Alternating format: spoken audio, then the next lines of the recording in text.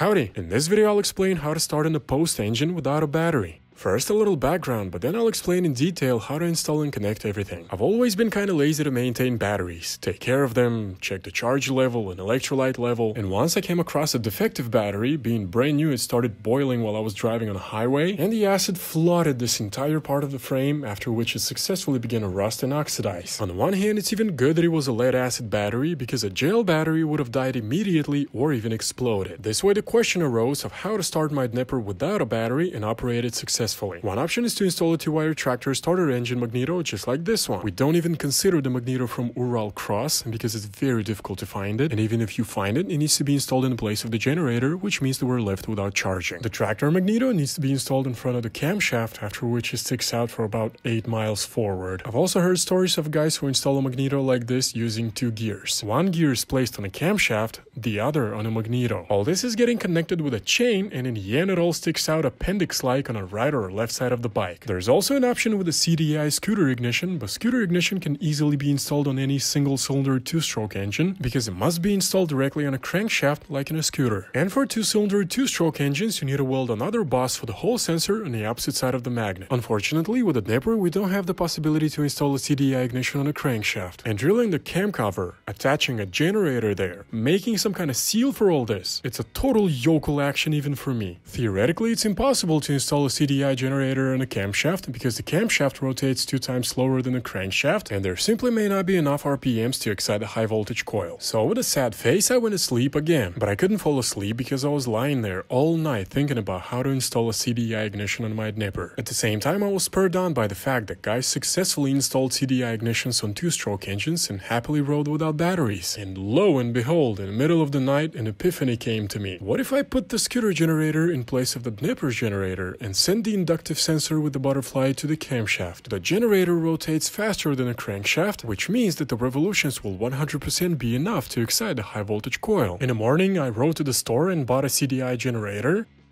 CDI magnet, 2 scooter coils, and an AC module. AC module is the one that needs a high voltage coil in a generator, because a DC module that doesn't require a high voltage coil doesn't like to work without a battery. Then a friend of mine gave me a scooter crankshaft. I cut off the magnet taper, went to a turner, and he made me a 6mm thread here in order to screw in this magnet taper instead of the fan bolt and a Dnepr armature. Everything should have been bolted like this. Next I wanted to make 2 tacks so that all this wouldn't fly into my head, and the magnet of the CDI generator should have sat on this taper. In the end I put it all together, and when I spun it over, the magnet had a hellish off-center wobble. All this because the bolt hole has a horrible axial offset. I thought it was just a defective armature. I dug up 5 more Dnepr generators from my stash, and all of them had twisted holes. On one hand it's good that this idea didn't work, because the Dnepr armature itself is quite heavy, plus the scooter magnet, which is also not light. In the end would have made the gear load 2 times bigger. Accordingly, the gear itself would wear out twice as fast, and the noise emitted by the gears would also increase. Initially I wanted to keep the Dnepr generator too. That is, 150 watts of the Dnepr generator and 150 watts of the scooter generator would ultimately produce 300 watts. But then I thought about it and realized that a 150 watt Dnepr generator has been always enough for me. I'm not a fan of a bunch of lights and some kind of CD changer on a motorcycle. So if I throw away the Dnepr rotor and only have a scooter generator left, then its 150 watts will be enough for me, as 150 Dnepr watts was enough before. Long story short, I went to a turner, he machined the shaft for the scooter generator, which fits into the empty Dnepr generator housing.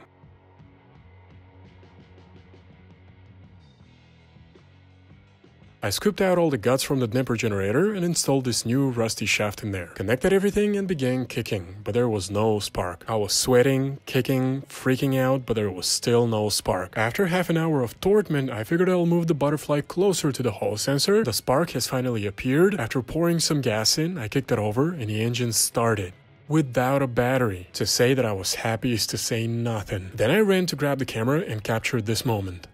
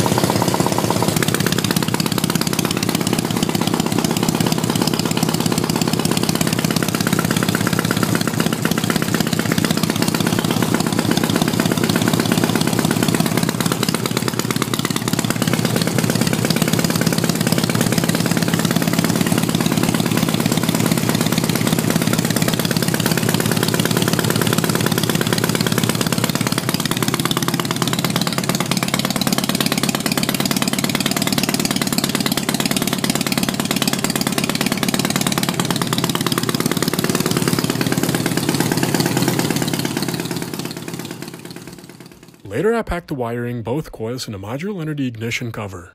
And now let's finally move on to the motorcycle. I'll tell you in detail what's going on here. So this is the generator, it's right here on the inside. This is a Honda Dio generator with a built-in high voltage coil. The generator itself sits in this disgusting stainless steel bracket that I made in a few minutes on my stump. This bracket's fastened in 3 places. First, second, and one more place on the other side. The magnet is also from a Honda Dio. It's bolted onto the machine shaft, which you earlier saw in a photo. The inside of the nipper generator is empty. There's no armature, no brushes. Basically, it's an empty housing. Of course, I could have left only this part of the nipper generator, remove all this and machine a cover here with a bearing seat. Then the shaft wouldn't be so long. It'd be about this long and the magnet would be here.